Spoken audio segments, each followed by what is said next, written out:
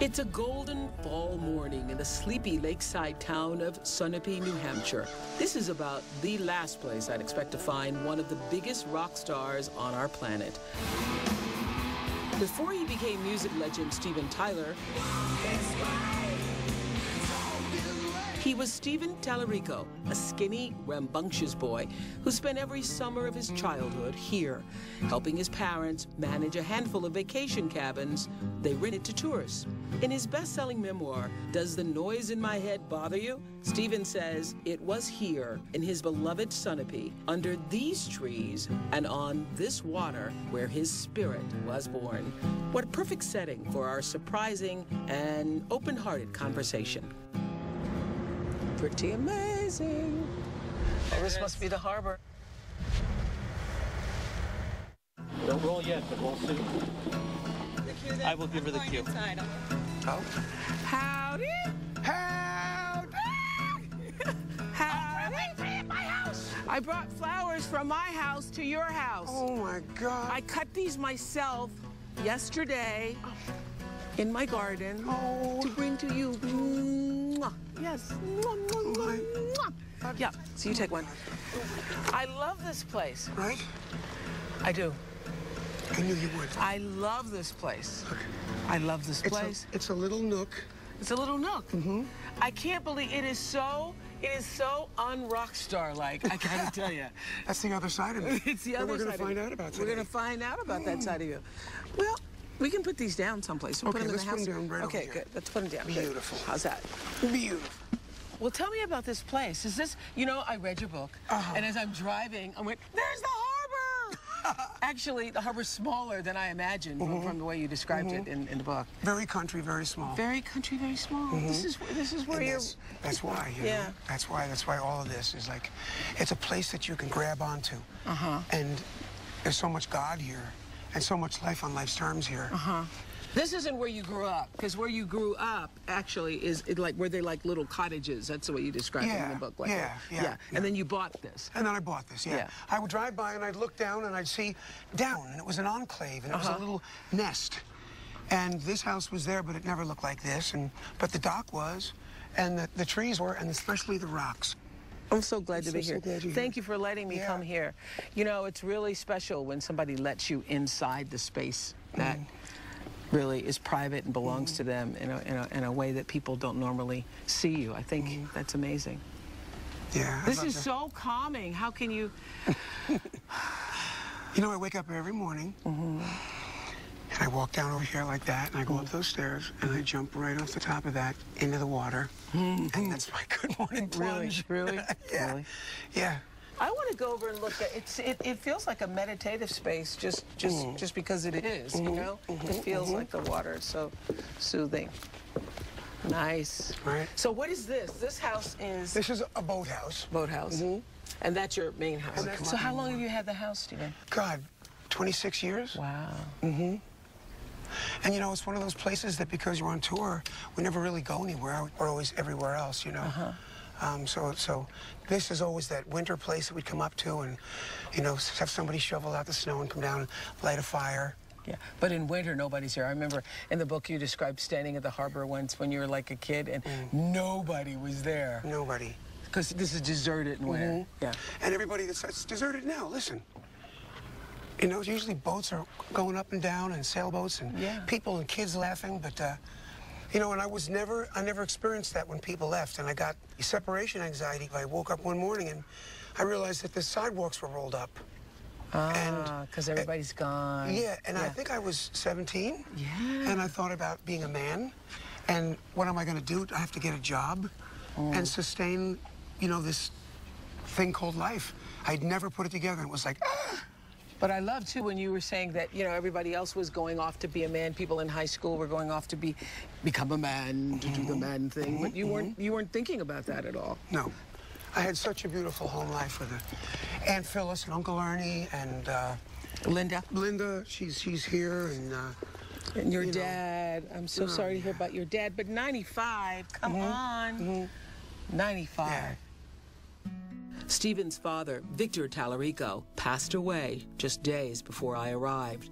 Victor was a professional pianist. Like his only son, Victor devoted his entire life to music. Stephen and his sister Linda buried their father next to their mother, Susan, here in Sunapee. We were all in the room with him when he took his last breath.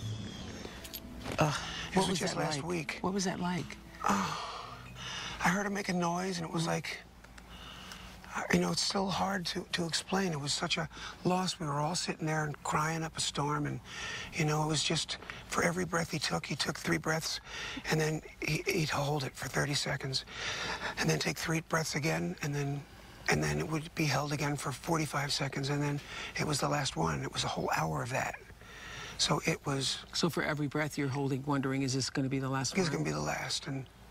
you know, I got to sleep with him the night before and hold his hand and talk to him and everything, and it was just, you know, I've never done that before. I've been told that to be with somebody when they die is one of the most important things you can do on the planet to help them out. Well, that's what I've heard. So I've heard that's that what too. I wanted to know. Was it that way for you? Did it feel that way? It felt that way. It was a piece of me that didn't want to go through all that, didn't want to hear all that. And there was a piece of me that knew that I needed to be there with Dad. And then when every second it changed. I realized the family was with me, 12 people, and then I was alone with him like this, listening to my daddy take his last breath, and it was just so, you know, it was that. Now I can intellectualize about it, but it was just pure feeling, pure emotion that Daddy's going right now. It was so, so hard. What was the last thing you said to him? I love you, Dad. The last thing I said, I heard him he held his breath for 45 seconds. And when it got to 45 seconds, I was like, so, you know, and I went, Mom, here comes Daddy. And then I thought, he took another breath again. I thought, oh, jeez, Daddy. Because Mom passed away 2 years ago, and I just said, Mom, Daddy's coming to you. And, you know, I tried to be that spiritual guy, but that my emotions took over way, way too much. I mean, I love my daddy so much. I wonder what it'd be like when your mommy and dad are gone. Like, I've heard people who say when they've lost their parents, do you feel like you've lost your anchor? Yes and no, because I afforded myself the last year, wherever I was able to come, leave it, and just stop on a dime. People were lending me their planes and come see Dad, so I got to re-up my relationship with him again, and he was there, but not. One day he'd be playing the piano because he was a classical pianist. And the next day, you know, he wasn't there at all. And every time I think of Dad, I thank God of this whole last year that I got a chance to be close to him. That's the part. Yeah. Things I never thought about. That's what matters. Did you get a chance to say everything you wanted to say? Yeah. Yeah. Yeah. Yeah. Yep. Feel everything you wanted to feel? Yeah. Yeah. Yep. My manager told me I was in the house. I don't know of another person who has taken more drugs than you. May I say, I am surprised you're still alive.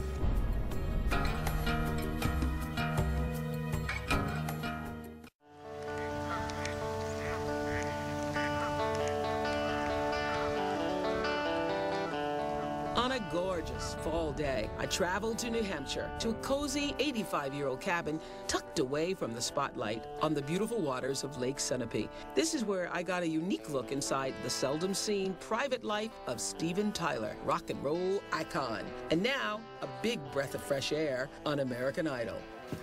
This, I could see why you would come home to this. Right. Yep, I see. And swim out to these rocks and just sit there. This has been a beautiful year, except for the bittersweet of having the family there because my dad passed. You know, Liv said, you know, I've never been with my sisters and brothers. When my mom passed upstairs, she said that. And, you know, imagine we live these kind of lives, you and I, that we're in the tail of a comet, right? And when we stop and we really do feel the family, I feel bad I do what I do. I feel bad I left, you know, Mia and my first wife here. I left him here, I abandoned him. I was on drugs, but also went on tour. And then I'd come back here and think, oh my God. Why did I leave? Oh. You know. Let's go inside. Why did I ever leave? It's all okay. It is, isn't it? It's really all okay. Oh, yeah. Nice. Boy, this looks like a family lives here. This is like a family lives here. A rock star family, but a family, yeah. We just added that. Yeah, just added the leopard thing? We just did. It was not so good before that. Really? It looks good now. Looks good now. Looks good now. It was here at Lake Sunapee where one of the greatest rock anthems of all time was first imagined. Stephen was only 17 when he composed the melody for Dream On in 1973. The song catapulted Aerosmith into superstardom.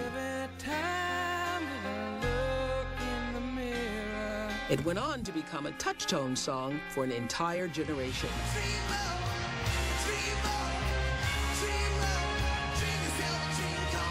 Almost 40 years after its release, Dream On still brings down the house at every Aerosmith concert. This piano This is right cool. here. Yeah, this piano. When the band first started, I bought one of those. Remember you read in the book about me finding a suitcase by the side, and I opened the suitcase. It was full of dirty rocks, ounce of marijuana. Yeah. And it's $1,800. So I bought that. That's what you did? Some guy up here, we stopped. That's why it's so magical up here. We stopped at the gas station. The guy says, "I have your old piano." I said, "Excuse me?" He goes, "Yeah, I have the piano that you wrote Dream On." It says Aerosmith on the top. And I went, "Well, where is it?" And I went over and looked, and he wound up giving it to me because they guilted him to death. That's it. He didn't make you pay thousands and thousands of dollars to get it back? Really That nice. is good. That's a good guy. Local That is country a good guy. boy. That is a good guy. He gave it to me, and I turned it on. It's the same sound. After how many years, though? Well, 40. 1972, 3. That is amazing. That is a... There's the magic. There's the magic. There's the magic. And how long has this piano been here? My dad gave me this. It's a super long, it's 8-footer. So it's got phenomenal bass. And Did he used to play here all the time? yeah, he played here, yeah. He always wanted the tune before he came in. And he was playing here 5 months ago, 4 months ago, yeah. Really? Yep. But he wasn't playing this. He wasn't playing this. My manager told me Oprah's in the house. Oprah in the house. Oprah in the house. I gotta finish this. I will finish that. You will finish it. Oprah's in the house. Oh, yeah. Oprah in the house. Oprah's in the house. All right, let's go sit down. Okay. Thanks for letting me in your house. Oh, This is so cozy, so warm. On a cold, I would love this on a cold, rainy day. Right? Fireplace going. Yeah. Yeah, the outside for all the sunny days, and, oh God, and the fireplace goes the length of the whole wall. Yep. Yep. Love, love, love, love, love, love. All right, I guess this is my chair. We're gonna sit down, we're gonna reset and have the glam squad come in, make sure. Okay, forget it back up. Wait. So can we start?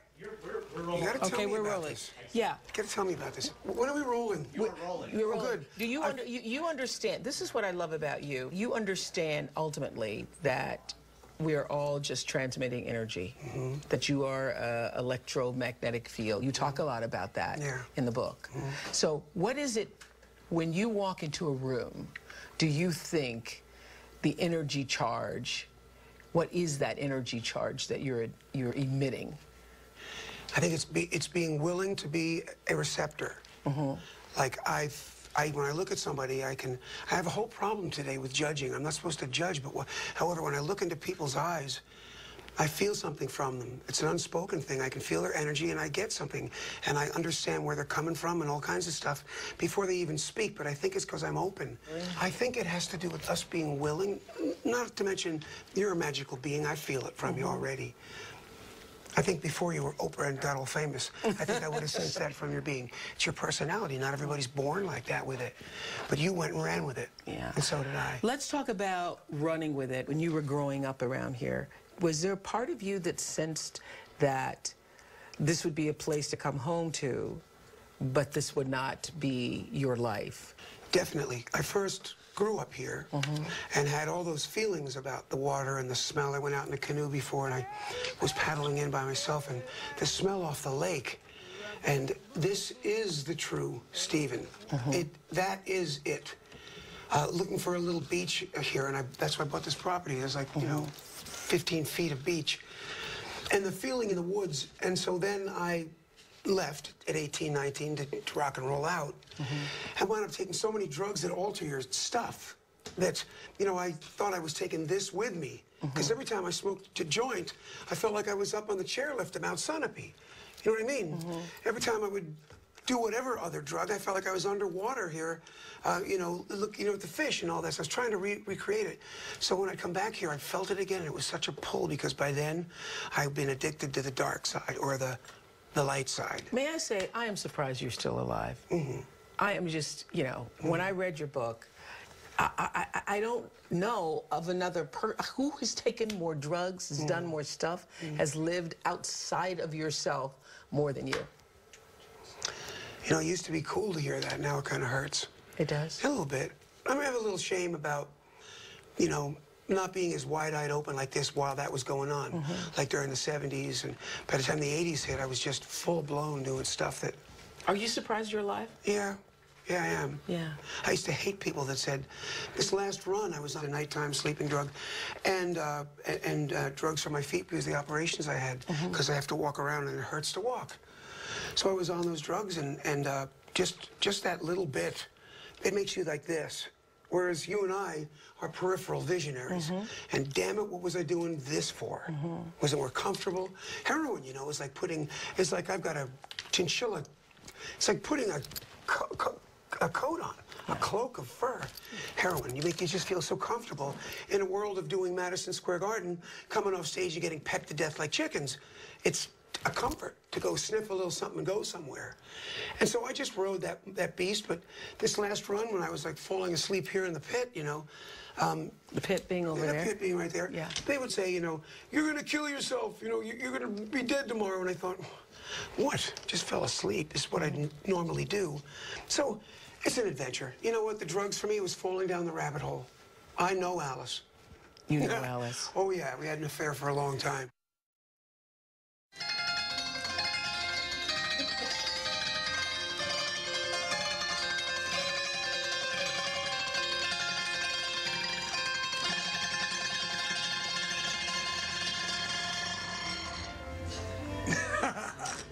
What did drugs do for you that fame and money and adoration and all that comes with being a rock star could not? Were you a good person to be married to?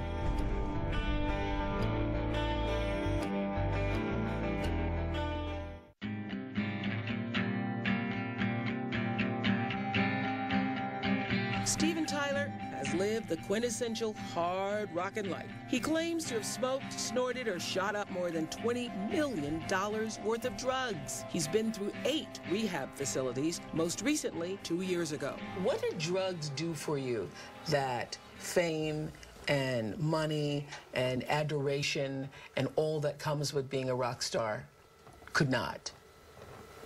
What did drugs do? I think made me feel like a rock star before I was one. Because I thought that that's what rock stars did.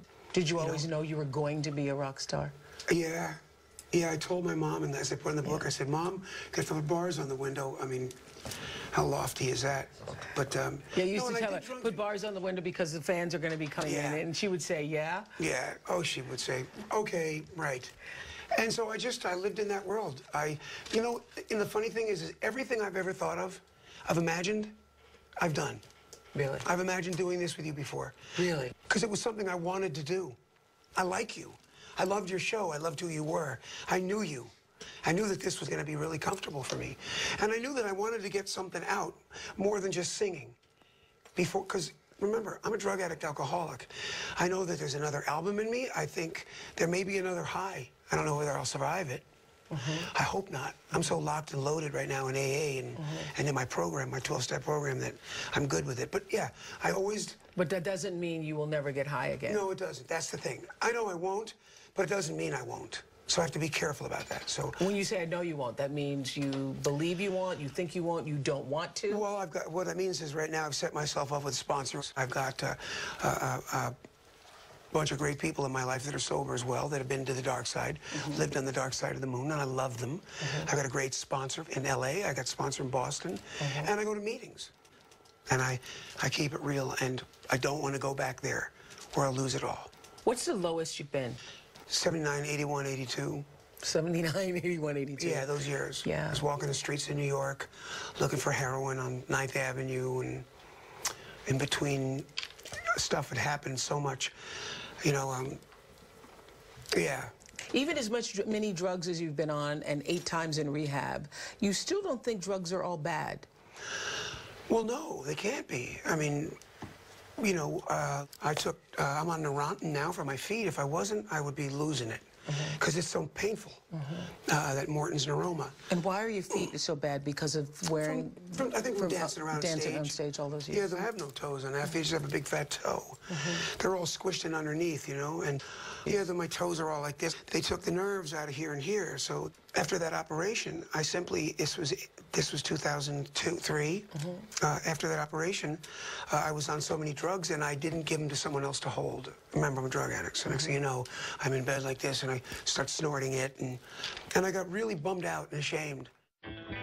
Stephen was sober for 12 years when a string of medical and personal issues brought him back to bad habits. Stephen began suffering the effects of Morton's neuroma. It's a painful nerve condition in his feet. He had surgery but feared he'd never be able to dance on stage again. While he recovered, the band took a year off. For years, Stephen had been infected with hepatitis C. He began undergoing a painful year-long treatment regimen, which cured the illness but left him weakened and sick. As he rehabilitated, another blow. He and his wife of 17 years, Teresa Barrick, split. So that was 2002. I had hepatitis C, and you know, you shoot the interferon, and I took a lot of more pills than I was supposed to. And the band was taking a year off, and I said, okay, I'll do it. And I started shooting. To treat your hepatitis C. Hepatitis C. Yes. Because I'm the kind of guy that jumps in with both feet. Let's do it. So I did. And 3 months in, I got into a row with my wife. She left me, and I was there with the kids alone. And I was diagnosed with a brain tumor. And I had another boy problem. And I went, wait, what? What? I might not be sexually active anymore, and I have a tumor? I mean, I was just, every night I had to straighten up and go and sleep with the kids, and at night after they came back from the nanny, and just pretend to be not, right? And then my mom passed. You know, there was just a lot of things. Both dogs died. The kids went away to college. This was just in the last year, so it was a 9-year run of things happening, but I wasn't going to meetings, and point blank, I'm that good a drug addict. I have to always remember there's a 500-pound gorilla waiting in the parking lot for me. Now, it feels weird saying that after 2 years because I do have it under control now, but I have to always remember that. I have to always remember that. Always, always, always. And, you know, I've always said of all the things I ever lost, I miss my mind the most. It's one of those funny things. Yeah. How do you do that night after night, year after year for 40 years and not be completely controlled by your ego?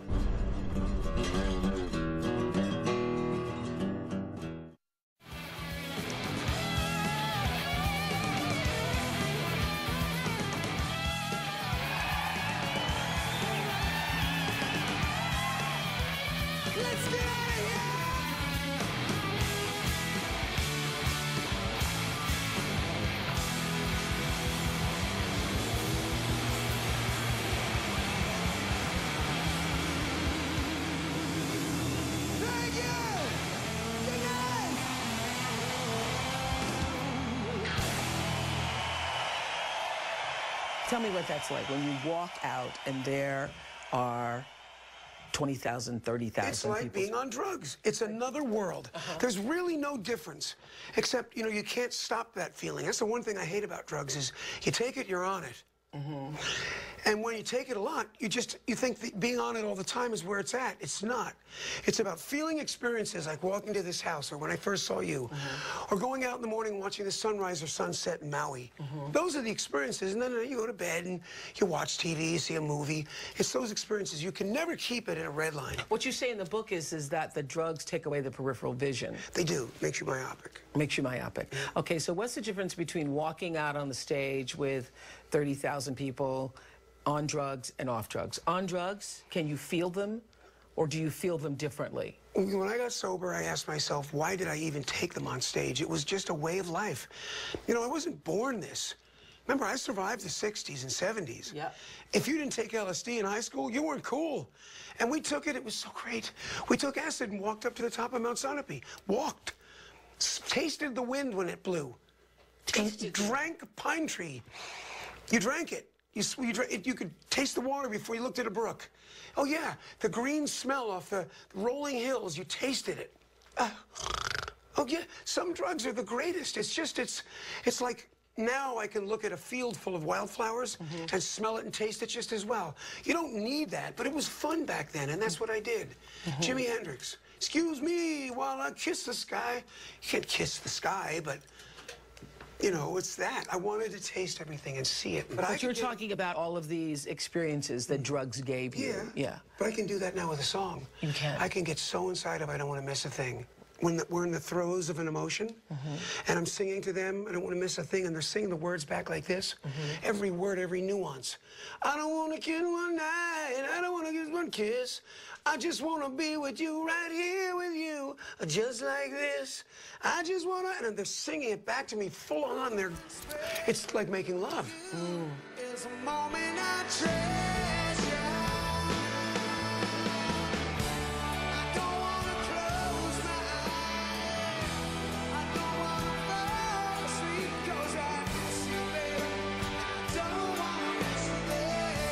'Cause even when I dream of you, the sweetest dream will never do. I still miss you, baby. Don't want to miss a thing. What does that contact feel like? You were saying it feels like making love when you and the audience are like this. When you're singing a song, it's a complete song. Is lyrics have been worked out. They've been crafted in such a way to mean so much. There's the first verse to set you up. I could lie awake just to hear you breathing. Watch you smile while you're sleeping, so far away and dreaming. It's this complete setup to I don't want to, you know, I don't want to miss a thing. It's a complete, full sentence. It's a lifetime in song if the melody's just right. Tell me this, though. How do you do that night after night, year after year, for 40 years, and not be completely controlled by your ego? How does one live a life where you are idolized, you are an American Idol, and hold on to yourself? I don't buy into that lofty, I can't live off the ego. When it comes to things like that, who do I think I am? It's like a gift to me that I get to be that guy on stage. It's not something I earned because I'm that great. It's a gift that I've made contact with them. That's an honor. So my ego, it's a gift. When they came, that was the gift, that anyone showed up at all. So it's not me. I also know at any moment I could sing a song and it could be the end of my career. But do you feel like a rock star? I mean, I have to say, I have a wonderful life. I love my life. But I would have to say that in the world of, you know, dream things, to be on stage. I had Tina Turner on the show years ago, and we did a song together on stage in Los Angeles. And just looking out at that crowd and seeing the people, I thought, well, isn't this is an amazing thing to have happen to you, that people are singing the words to your songs and they're literally, you know, holding you in some kind of reverence. Well, imagine being in a room full of 20,000 people and they're singing that song and they're singing that chorus, the whole place together. You've gotten everyone on the same page for a few seconds. Oh, yeah! What a miracle that is. That's a beyond miracle. And I feel it. Where did the songs come from? Well, that one came from Diane Warren. Excuse me. I love Diane. I do too. But like Sweet Emotion, Tom was playing doo-doo-doo-doo-doo, doo-doo-doo-doo-doo, doo-doo-doo-doo-doo, doo-doo-doo-doo-doo. And I went, Sweet Emotion. It just Came. yeah. Are the songs always there, waiting to be uncovered, or do they come in? Well, the gift my father gave me playing Bach and Beethoven on the piano, I would see that piano, Yeah. but I grew up under it. From 6 months to 8 months on the couch till I could crawl. And I'd go under there and I'd feel very comforting when Dad played Bach and Brahms and Debussy. Boom, da ba boo, boo da doo da, ba ba boo ba, ba ba ba ba ba ba ba ba ba, ba da ba ba ba. Do, do, do, do. And you'd be under? It sounds like this looks. This lake in the water. Ba-da-da-da. See, the water's moving this way.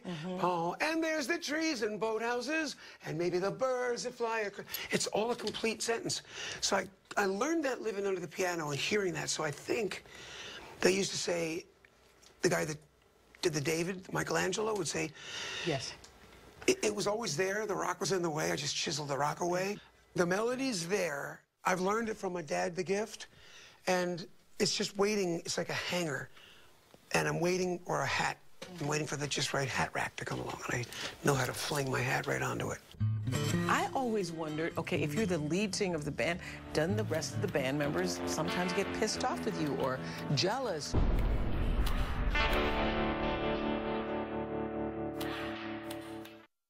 This season on Oprah's Next Chapter, Let me just tell you, this is the next chapter, people. your world is her I stage.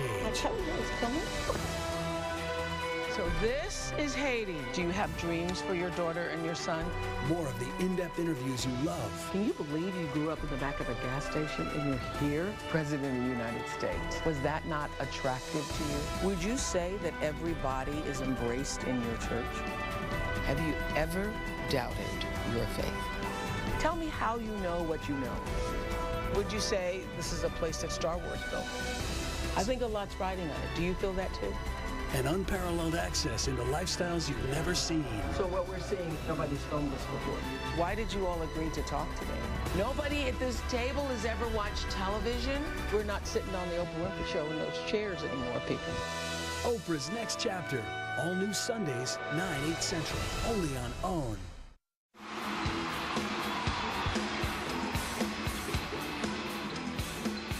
Aerosmith is the best-selling American rock and roll band in history. Over the past 5 decades, addiction and internal conflict have threatened to tear their group apart. But this moment in 2009 nearly destroyed Aerosmith for good. In the middle of a performance in South Dakota, Steven fell 8 feet off the stage, leaving him with a broken shoulder. He says no one in the band visited him in the hospital, which upsets him to this day. In his book, Steven says his band was plagued by something he calls the other LSD, lead singer disorder. American Idol. Lead singer disorder. Lead singer. How We dare didn't they? really talk about, did we finish? We didn't finish that. You guys changed the tape. Lead singer disorder. I never thought of it, but I've always, yes, I did. Yes, I do want to, I want to finish lead singer. Sean, we're going to finish LSD. Let's talk about LSD. Yes. Lead singer.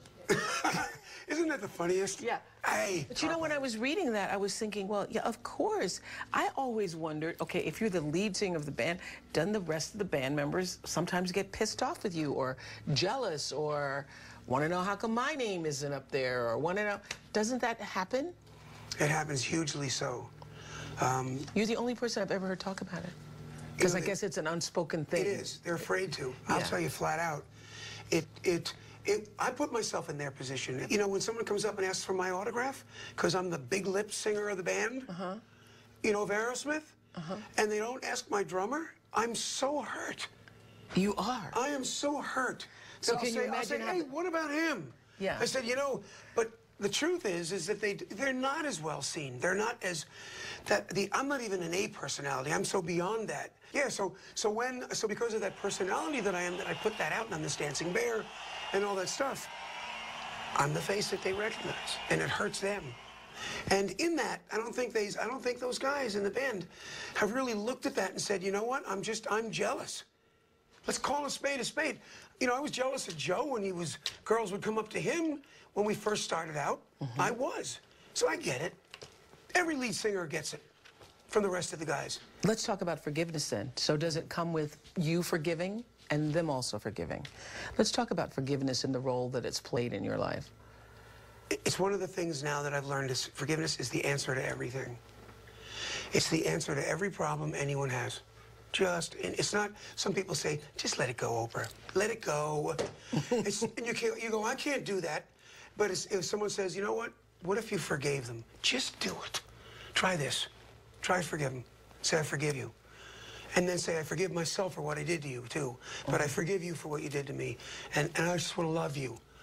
I know it sounds really, you know, or touchy-feely or stupid, too nice, almost, right? But it's really the answer to everything, forgiveness. When I left Betty Ford after falling off the stage and with all the anger I had against those guys, and boy, did I have some anger. But the anger wasn't just about falling off the stage. No, it was angry that they didn't come to the hospital and go, what's wrong with you? Even that would have been fun. I would have felt so healing if they went, what's wrong with you, man? You ruined the tour, man. I know you probably used, and, you know, you all right, man? And they said, well, we didn't come because your manager said to stay away. And I said to one of them, you know what? If it was at the White House, I'd have gotten through the grounds to come in and see you. I just said that. Yeah. And so it was... Because the bottom line is, you fell off the stage, they didn't come see you, and what you wanted to know, you know, is what I always say, and I've said all these years, everybody wants to know that I matter. Yeah. You want to know that you mattered, that you're falling off the stage mattered, that somebody cared, that not somebody, that your bandmates cared that happened to you. Isn't that the truth? I guess that's it. When you boil it right down to it, I wanted them to come to me and, are you all right? Yes, are you all right? But you know what I did? What? I called a band meeting, and I wanted my band. I wanted to tell them something I'm about to tell you. What? I sat there with them. I begged for their forgiveness. I said, will you forgive me for falling off the tour stage and ruining the tour? Will you forgive me for that? And they said, yes. You got it. I got it. And they said, I forgive you. And after now, it's been 2 years, now the most amazing miracles happened. We're back to the way we were back then. We're going to go back on tour, and everyone's clear again. You said that being a father changed you. I thought, did it really? Because you continued your life as you wanted it. It felt like for many years without regard for your children.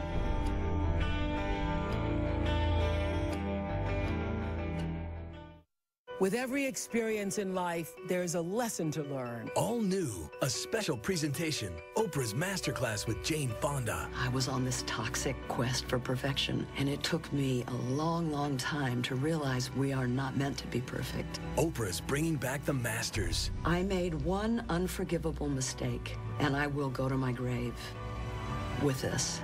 Oprah's Masterclass, Jane Fonda. All new next Sunday, 10/9 Central, only on OWN.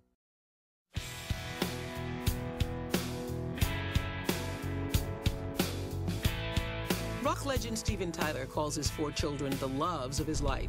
His oldest daughter, actress Liv Tyler, was born after an affair with model Bebe Buell. Steven became a grandfather when Liv had her son, Milo. Steven married his first wife, Serinda Fox, here at Lake Sunapee. Together, they had Mia, now a model. After 9 years of marriage, Steven and Serinda divorced. She died of a brain tumor at age 50. Steven's second marriage to Teresa Barrick lasted 17 years. They had 2 children, 22-year-old Chelsea and 19-year-old Taj. A few minutes ago, you said, my wife left me.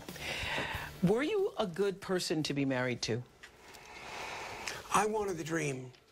I knew I could get anything as long as I could imagine it. And I saw a picket fence and A lake. a lake, the lake, just all of it. When I brought my first wife, Serinda, here, I brought her, it was freezing cold January, I brought her in the Jeep out here to this house, the lake was frozen, pulled up like this, the lights were out, moon. Drove all the way out here and I went, okay, open your eyes. And actually her eyes were closed all the way to here and I said, close your eyes. And I turned the brights on. I said, now open them. And here was the house. And I married her, and we had Mia. And then, you know, I abandoned them. I left them up here. In this house? Yeah. You know, I'm not the happiest person about that. You know, I talk to them about it a lot, and you know, because I really haven't forgiven myself because I'm a realist. I know what I did, regardless whether I was on drugs a lot. People have told me that's okay. I hear them, I get it, but a piece of me, my heart's still broken that I did that to her. Later. You know, Maya Angelou always says, when you know better, you do better. Did you know better when you left them here? Did you know then what you were doing? I think that's why I'm so shameful about it, because the me that's me that you're looking at now knows better. Oh yeah, I know better. You know, I went out on tour. And I wasn't getting along with her mom. And stayed on tour. I wasn't getting along with her mom. And it was this. I'm not doing it. And it was so wrong. And I once thought that thinking was so cool. Now, it's interesting. You know, it's so wrong. You said that being a father changed you. And when I read that, I thought, did it really? Because you continued your life as you wanted it, as you saw it, as you chose it. It felt like for many years without regard for your children. Am I correct or not? You are. Okay. Yeah. I had them, but obviously the drugs got in the way, the lifestyle got in the way. And then Liv, I was with Bibi. She was my girlfriend then. And don't get me wrong, every one of those girls, I loved them dearly. When we made love, we cried. And after that, that's good. That's good. And after that, we had a kid. Yeah. Oh, really? It was that when it was that heavy. Yeah. There was magic. Yeah. It never happens. Seed was planted. It never happens like that all the time. Right. Never crying, and you know, as you climax. And it's something I don't think I even told in the book. I never told anybody. That was those 4 times. Really? Whoa, yeah. Each time you cried, and there was then conception. We had a baby. Really? It was like, oh, something. That was something. Yeah. Get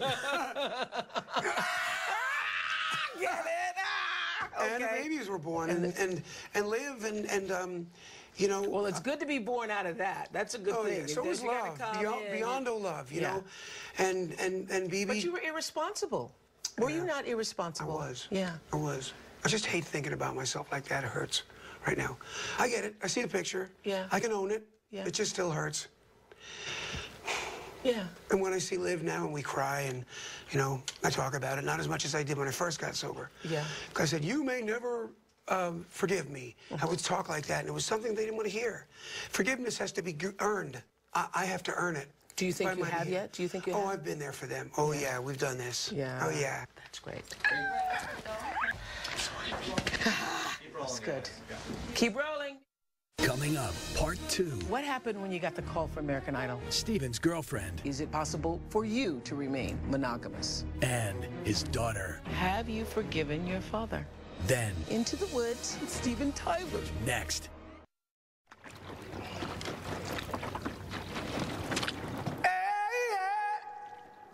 I love to hear the echo.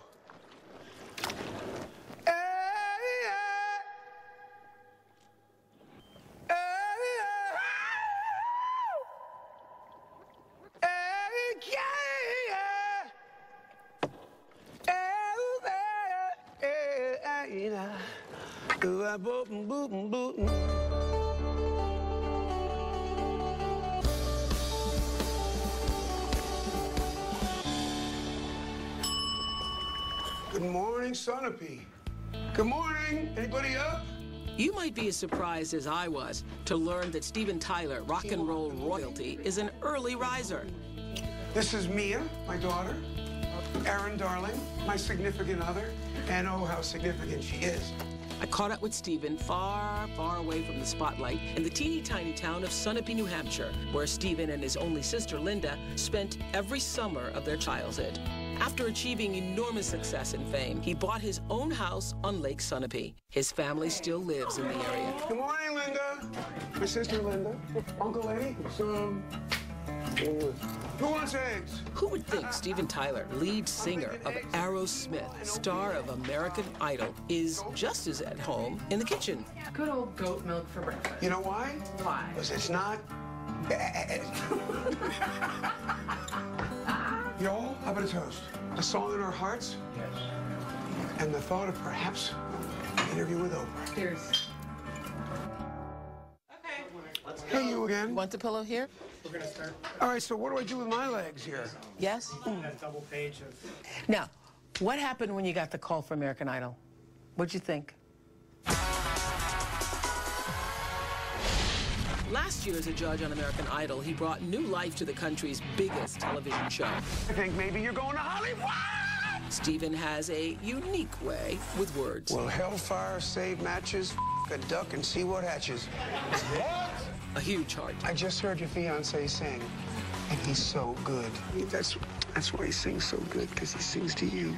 And at 63, can still flirt with the best of them. Sexy. Where is your pitchfork, you little devil? The long-running show earned its best ratings in years.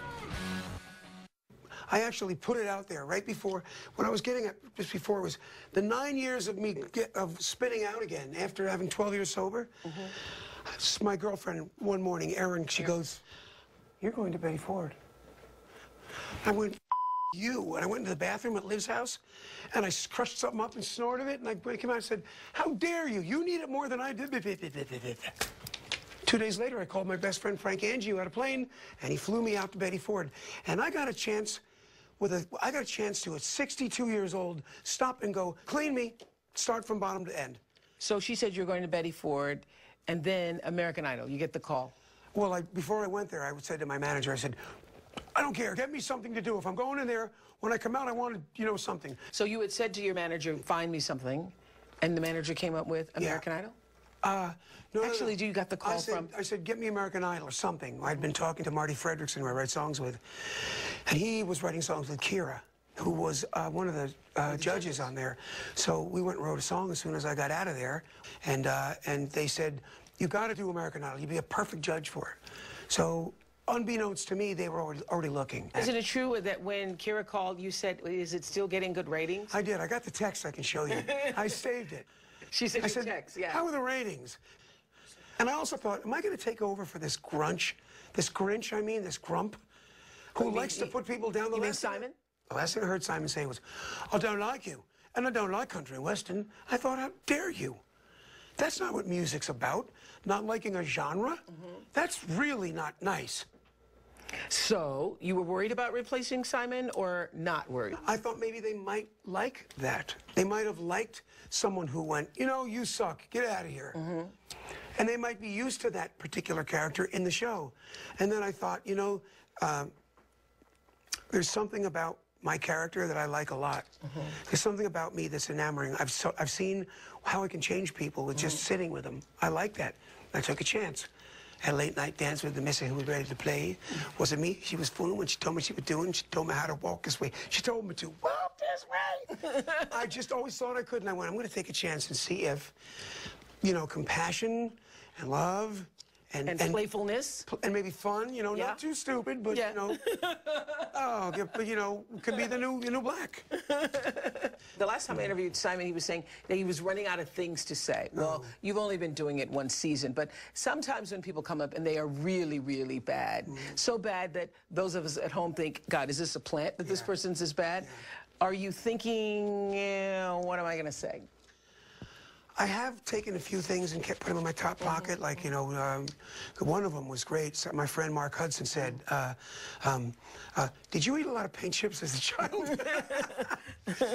And did you bump your head on the way in here? And I use them quite frequently, but they use it. I can't go there again. So I got to think.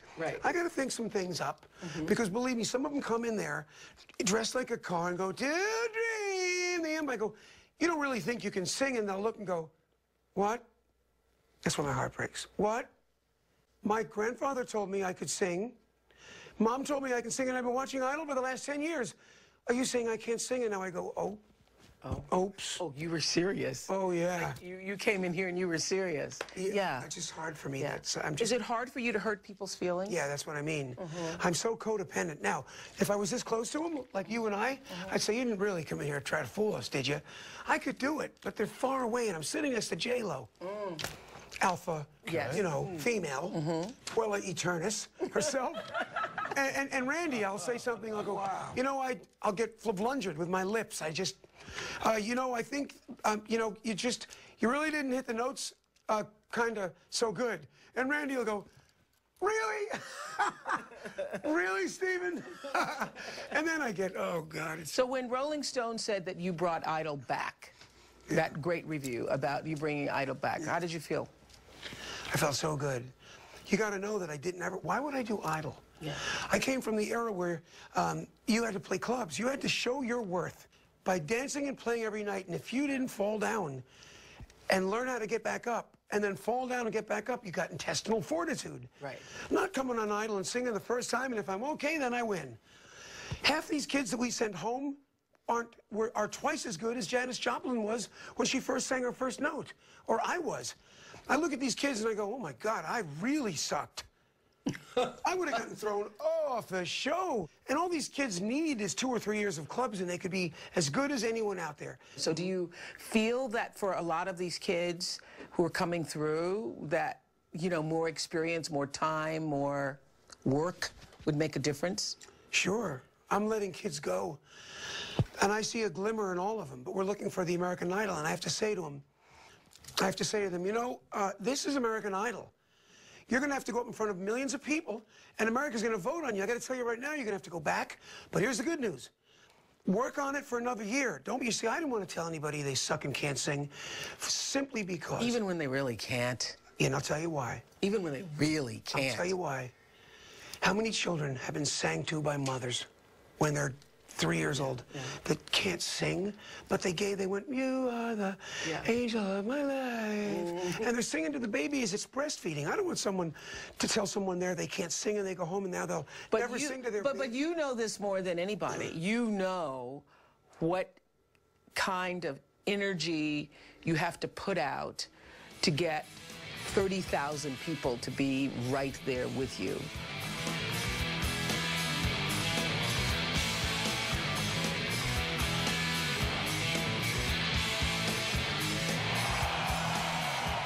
To have an audience of millions of people around the country watching, to be right there with you. And, you know, you've done that to the point of, you know, breaking your feet and losing your voice and all of that other, the kind of that thing that it takes to be able to not just sing, but to be able to hold that audience. Are you also looking for that? I am. That glimmer of that certain something that I know not what. Because you can't really put your finger on it. But, you know, we'll find him. Because as good as Randy is in his music, as good as J-Lo is, and as good as I am, that's what we're going to spot it, you got it. What did it do for you when you realized that all these years, you've been performing 40 years, on stage, thousands of people, fans, and now middle America, grandmothers, grandfathers, 7-year-olds, 10-year-olds, 18-year-olds, the world has embraced you?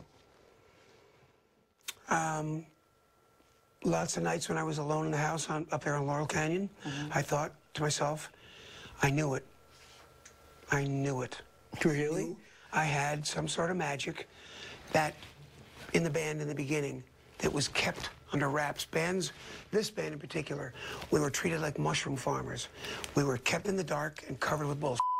Oh, really? Now I'm doing Idol, and I'm hitting that middle America, and it's just made me think that I had something else a little bit more than resonated other than the dark side and rock and roll. Is it hard to read about yourself in your daughter's book? Okay, Steven Tyler's taking me to his magical space.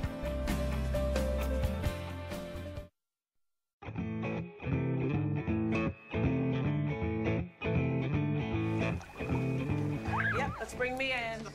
Keep rolling, Mia, come in. Just, you know, why did I wind up in rehab? Why?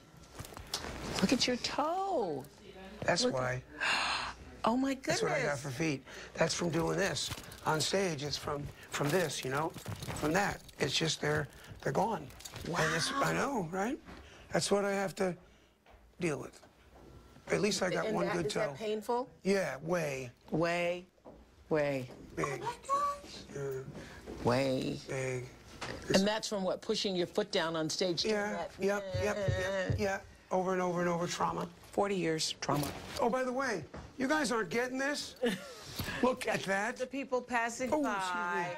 No, that boat Every goes- time they pass your house, do people say... Every time. The guy rings the bell and he goes, that's the house on you, Steven Tyler. Oh, I went down the hall, I went, don't ever do that again, please. Wow. Yeah, Okay. he stopped about two years ago. Yeah. Yeah. Mia, where are you? Mia, you're here. Oh. Mia, hi. Give me a hug, girl.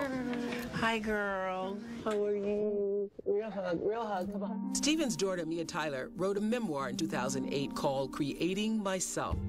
Mia wrote candidly about growing up in the shadow of an unhappy marriage between Stephen and his ex-wife, Serinda Fox. Her father was rarely around. Both her parents struggled with drug addiction, and so did Mia. Serinda Fox died in 2002 of a brain tumor. Today, Stephen and Mia, both sober, are rebuilding their relationship. Quiet, please. Quiet on the set, and that means you. I will shut up. Watch. So, what's it like? Hi, Mia. I think a lot of people would think certainly living in a house where your dad's a rock star would be the coolest, most fun thing. It is. Is it? It is. I mean, our lifestyle's a little different. We're very earthy. We're very spiritual. We've got, I mean, as you can see, there's a lot of things hanging and very playful. Dad's always been a big kid, so being a child with a child dad is cool. You get to have slides in your house. That's really a better question. What's it like living with a dad who never really grew up? I mean, it's bittersweet. It's beautiful. It's fun because you get to have fun and I mean, you know, we've got doors open for us that most people don't. The other side of that is you know, I grew up with my mom. I grew up with my mom in this house, and so I had her side of things and then his playful side whenever he would come to town, and so it was a good mix. But I think the one thing that everyone always thinks is that we're very like spoiled, typical kids of a rock star, and we're very down to earth and very kind of hippie like, and as much as we have been given a lot, we're not super privileged. We appreciate everything we have. When you were growing up though, did you think you had a normal dad? Did you resent not having a normal dad? Because I know you knew you didn't have a normal dad. No, I mean, I think he's beautiful. His spirit is beautiful. I knew at a young age that he was different. The only thing that I didn't like was the way he dressed. I used to tell him I wanted him to dress like Robert Palmer, wear suits, and I didn't get the whole capes and the androgynous thing. I mean, I was a kid. I didn't want to see Dad doing that kind of stuff. So I think that was the only thing I didn't like. She'd always say, Dad, you're not wearing that, are you? I still do that. But when you wrote your book, you said some things in the book about growing up with, you know, this kind of lifestyle that I thought were really pretty candid about what it really means to live in the space where all the attention is going to your parents. Can you talk a bit about that? Yeah, I mean, we grew up in the shadows. We are given things and it's beautiful and we take advantage of that, but then there's the other side of it where everyone wants his attention and then you kind of feel pushed aside a little bit, but the older you get, the more you kind of get out of that. But I think it's when you different. wrote the book, were you angrier? You seem calmer now. It was probably 2 of the hardest years of my life because I had to go and relive a lot of my demons, and I didn't want to write a book that was just, you know, poor me, poor me, poor me, negative, negative. I wanted to write a book so that every story I said that was sad or negative, there was the flip to that, the positive way that I got through that. So, yeah, it was the best therapy, but it was also the hardest thing I've ever done. Did it help you to create yourself? Absolutely. Yeah, the process of actually writing the book. Oh, yeah. Is it hard to read about yourself in your daughter's book? Very. Very. From her perspective, what did you learn about yourself? That I hurt her far worse than I thought I did. I mean, you know, and it killed something inside me. Was reading her book one of the first times you realized how deep that was for her? Yeah. Yeah. I'm still like, you know, it's just not easy, you know. Abandoning a child, it's just the worst thing. It's the worst thing. Did you feel abandoned, Mia? Yeah, I think we all do in a sense. What do you mean by that? All us kids. Oh, you kids. Yeah, I mean, I know now that his career is the way it is because you put your career first, and I think that's a beautiful thing. And I'm okay. I've made peace with not having, I mean, I grew up with my mom, but she still wasn't there either, but I made peace with not having them there to like guide me and teach me everything, and I learned stuff on my own, but I mean, there's definitely an abandoned sense.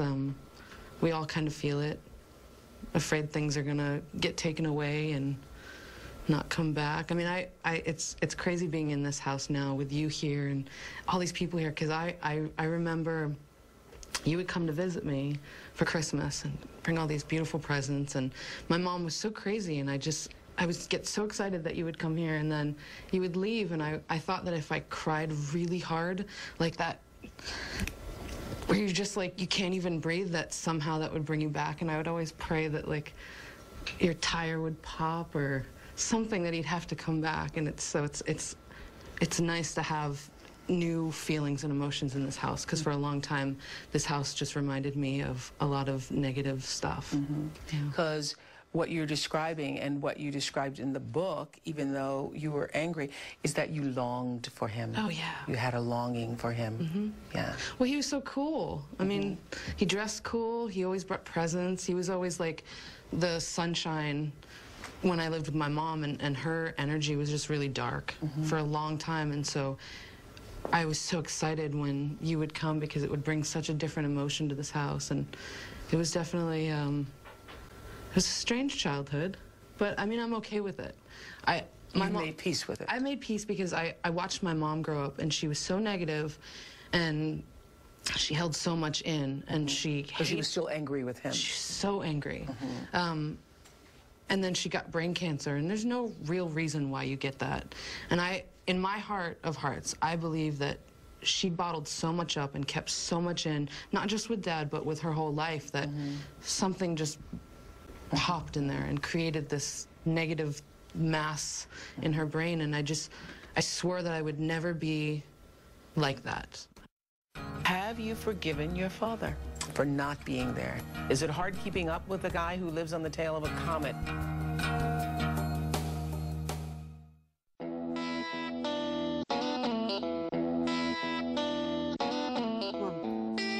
This dock was never here. But the woods were. You see, this again. This was it for me. This is why I bought this place. Have you forgiven your father? I have. I mean, I get mad at him sometimes when he gets mad at me, and I'm like, you have no right to be mad at me, but... Have you forgiven your father for not being there? Yeah. Have you forgiven your father for the... Of course. Yeah. I mean, I can't hold on to that, and he's given me so much that he's here now, and we don't always understand each other, but that's typical, and I mean, when he gets mad at me, it's like the worst thing in the world for me, because I just don't know how to handle that. But then once I get over it... And why don't you know how to handle it? Because you think you're going to be abandoned again? Probably. You think he's going to leave and not come back? Yeah. But I'm not playing Dr. Phil. No, it's great. No, it's good. I'm not going down. Hearing that stuff is great. It helps me move on, so that's great. But after I've healed from it, you know, a couple weeks later, I'm like, oh, nice, Dad just got mad at me for something, because I didn't really have that as a kid. Or like, even recently, he was like, where are you going? Out. When are you coming back? Be home early, you know? It's like, well, I'm almost 33, let me think about that. But I love it, you know, I do love it at the end of the day. And so what was it like seeing him, first of all, to see your father on stage performing? What is that like? It was just so normal to me. I grew up, I mean, I think it was not even a year old the first time I went to see him, so it was just, that was such a normal thing for me. Love it. My favorite times is when we're in, like, Alabama, you know, no one else is there, there's no managers, no suits, no nobody, no other family members, and it's just him and I'll sit in the front in the barricade, and he'll just, like, talk to me during the show, or, like, hand me his whatever when he's done with it, or we just have this like connection, and it's nice because it's like you're in an arena with 25, 30,000 people, and it's just like the two of us, and I love that feeling. I love that. I love that. That's like a bond that no one else can have, and it makes me feel special. When you saw him on American Idol for the first time, what did you think? Oh my God, we were so nervous because sometimes things aren't taken seriously, and to us, he's such an amazing voice and such a rock legend that we didn't want to see that get Marginalized. tainted. Marginalized. Yes. Yeah. And so the first episode, we were just kind of clenching in our chairs, but his personality comes out perfectly. I mean, the way he talks to people and his silly little, even the sex jokes, it's like, it's so right on. And then, Yeah. Oh, yes. Wow, Oh, impressive. Stephen. Please. someone will come out and his heart will just open up, and you can see that, and that's how he is. And so we were like, okay, this is going to be good. And it's fun for you. I mean, it opens him up to a whole new generation, and he loves being in the spotlight, and what better chance than to be on American Idol? And I was so concerned because I'm not sure if you wanted me to do it. No, we didn't at first. And I knew that. So anti that. And so I got this text. I still have it. I saved it. And it says, Dad, I have your voicemail. Dad, you were so great last night. I can't believe it. All my friends. It was like, yes. Thank you, God. That was it. Not the New York Times or Rolling Stone. No. That was good, though. Hearing them say that, wow. And there you have it. And there you have it. That's all we need. That's all we need. That was great, man. Great. That was so good. That was so good. Hi, Dad. Just wanted to call you and tell you I'm on my way home. And that's that. And I'm alive, and I love you. And you were awesome last night, and I can't wait to watch you tonight. Bye. Am I good enough for American Idol? I'm gonna watch you tonight. Is that good? Is that good? Am I going to Hollywood? You're going to Hollywood! Is it possible to remain monogamous and be a rock star?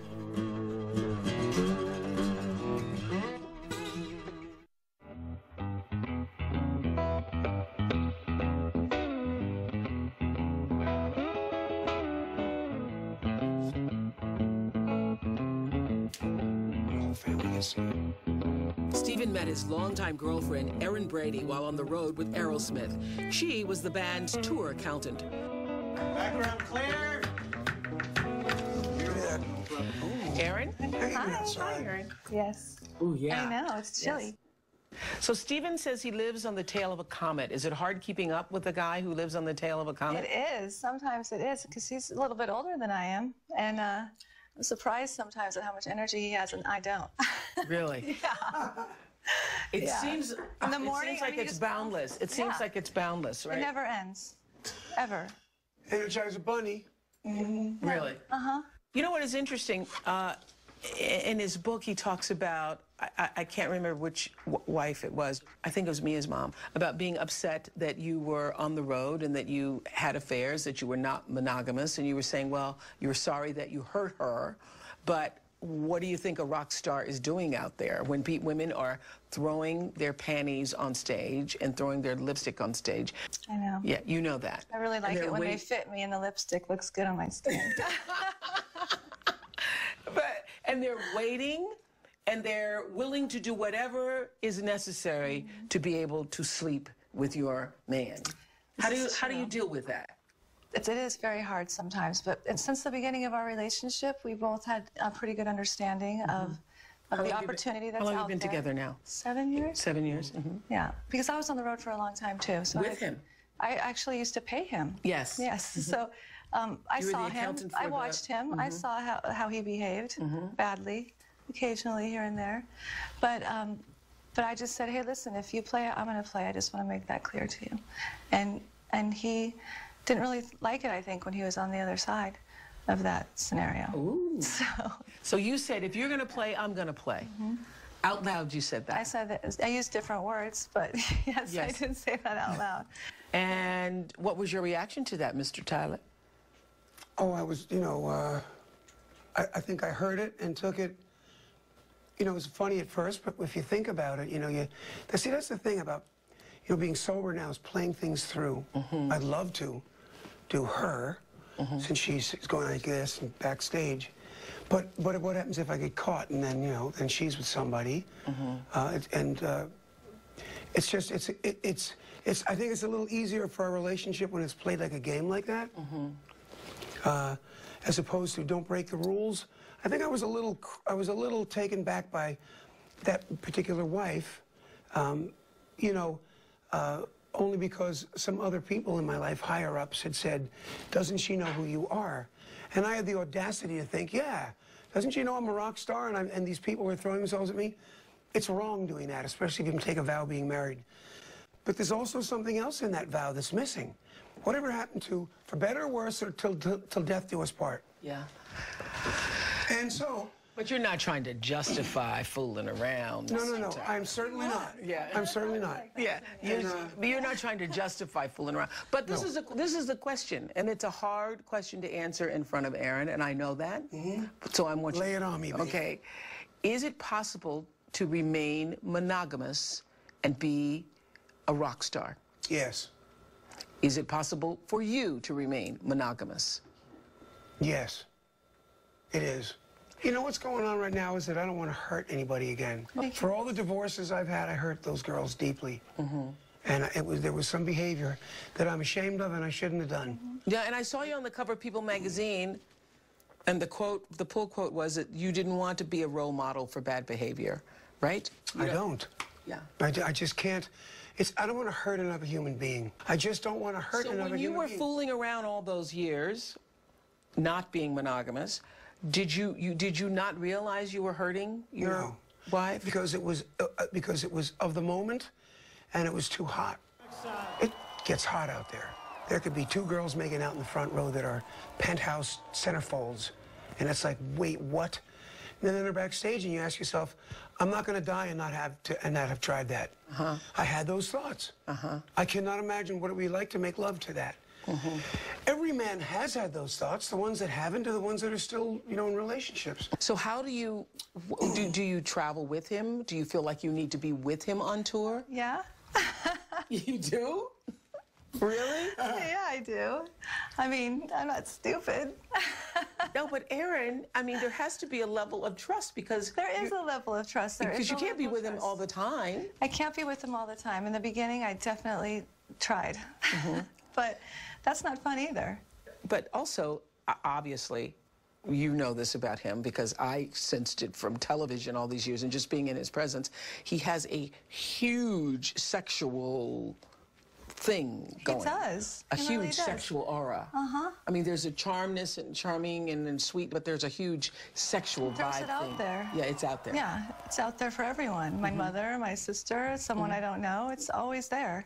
And I hope for the best. I mean, don't get me wrong. There's times when I am not with him and I worry for no reason. I haven't heard from him today, even though I know he's busy.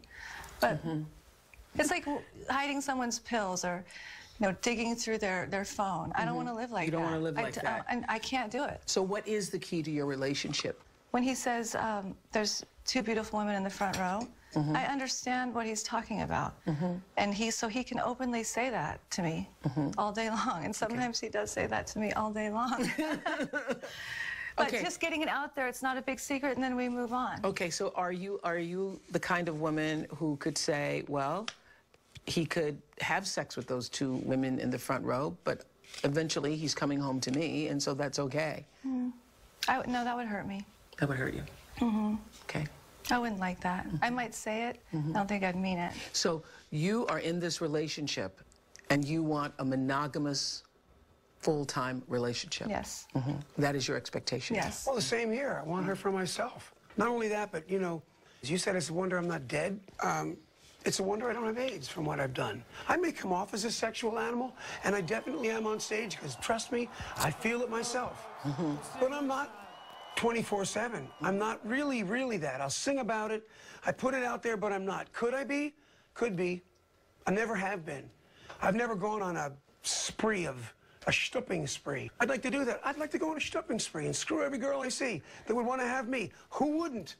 But I don't. But you don't? I don't. I want it for my own, and if that's going to take that away from it, I don't. What makes this relationship work?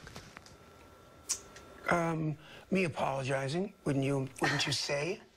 You're a good apologizer. Yeah, lately it's like enough. For me, I think we work together and we live together and we sleep together, and I can understand for a wife of someone who has a career that it's like a different language to them. When they're on the phone, they don't know what they're talking about. They don't care. They're annoyed.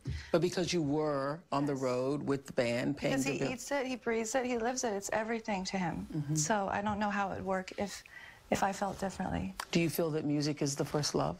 I do. And that you come where and there? I think I'm up there with it. I don't feel like I'm less than, but I know who he is. It's just a big part of him. It's like breathing for him. But I love that about him. What's the loveliest, kindest, sweetest, open your heart thing he ever did for you? For me? Oh, so sweet. He went all the way to Alaska to visit my grandmother, who I loved more than anything, passed away a few years ago. And he was on tour, and he took 4 days to come up to Alaska and meet her, because we knew she wasn't going to be around for long. And he did that for me. And I'll never forget that. There you go. I love that. I wasn't expecting that answer. I love that it was that and not, he bought me a... He got me a Harley. He bought me a Harley. That's great, guys. All right, let's get to the hill. All right, that was great. That was great. That was good stuff. Loveliest, sweetest, that was good stuff. Bye.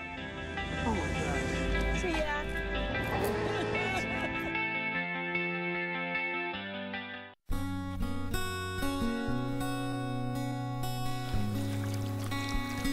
Stephen told me there's a magic here at Lake Sunapee where he spent every summer growing up.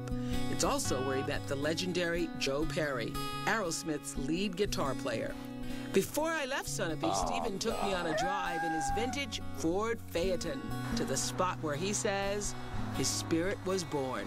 Stephen and his sister Linda sent me off with a song. And when you're leaving Sunapee, I tell you what we'll do. We'll sit right down in the middle of the road and boo,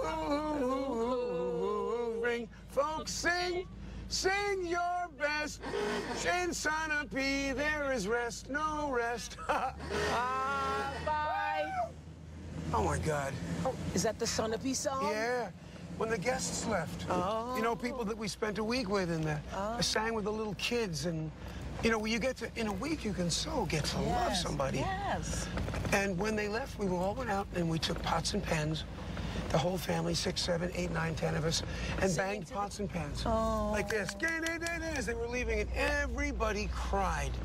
We cried if we, you know. Wow. Because you got to know the people and then they're gone. Wow. Yep. Bye. Bye. See ya. Everybody's so darn friendly. I know. Well, there's the harbor. There is the harbor. Yeah. Doesn't this look like a set on the Fox lot? Absolutely. It's just so glad you could come up and see us. Yeah, if you were to create a little town, it's like something out of a lot. There's the police, and there's the Harborside Trading, and the Wild Goose Country Store. And the place that I met Joe Perry, the Anchorage. That's it? That's it. That's where I met Joe Perry. Well, I mean, he was making French fries. Yeah, I thought he pulled up in your yard and you just finished doing the lawn. Oh, I'll show you where he pulled in. Okay. That's a gorgeous house. I love a house with a porch and some rocking chairs. Love that house. Yes. And this is Traurico here. That's the lawn right there I was mowing. Oh! That's Traurico. That's the place I grew up. Wow. I'm mowing the lawn, Joe pulls up in his little MG. And he said, I'm playing up here at the barn. It's just an old barn where the band used to play. And you heard him play and you knew you'd found your soulmate. Yeah. Black hair. He was good looking. He didn't give two craps about anything. Just what I loved. He really didn't care. And you've been brothers ever since? Yeah. Off and on, fighting the way brothers do and all that other stuff. Yeah, completely fighting, completely out of each other's life. He was actually looking for her, and he got pissed off at me. They were angry at me for taking Idol. So when I got sober, right, I came in, I went, why are you angry? It did nothing but bring up Aerosmith sales 260%. You stupid. And they said, it's because you didn't tell me. I said, I didn't tell you because it was the biggest secret on the planet, whether J-Lo was doing it and who was, and it was very secret. And I didn't tell the band. But do you now think you should have told them just before it was announced? You should have said, by the way, you're going to hear this announcement. Of course. Yeah, you're going to hear this. That's what I think. but they got over it, right? Right, yes. You are so nice. No, You're a you are magical so nice. child. No, you are. Spot, I can tell. And I'm so lonely in life. I have no friends like you. I'm alone. I'm alone. Well, now you're not. I know. Because now we will be friends. I know, but you know what I'm saying? Yeah. How rare do you meet somebody you can talk to that gets it? I mean, you get it so, get it. I really get it. Oh, God. How Really many get it. thousands of people you've talked to in long, HD, high definition understanding.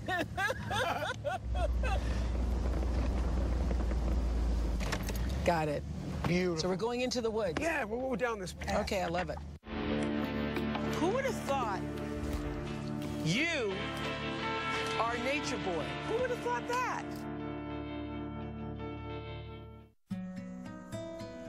This makes me so happy to be in here. And in the woods with you, it makes me so happy to be in the woods. How do you feel coming into the woods? Does it feel like coming back home for you? Yeah, I mean, this is where I found my spirituality. And what do you mean by spirituality? When I use the word, people get all thrown by it. Okay. So what do you mean? Okay, so in the silence, I heard something and I was first scared by it. And then, like back in there, it was so quiet. And I was so alone. Back in now, there? Yeah. I'd go into the thick of the woods. Really? And I heard silence.